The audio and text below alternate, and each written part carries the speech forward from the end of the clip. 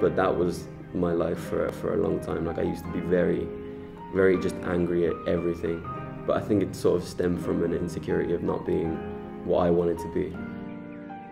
People that are making fun of art or like applied art that doesn't even know about it. It's like, why are you doing this? It doesn't make any sense. To me as a kid, it was just like, yes, just being able to express yourself through music like that. I like to play with boundaries, see what works, see what sticks. I don't like Japanese fashion because I think that they express themselves. I always have the feeling that I have to make something. It makes me like calm, I would say, relaxed.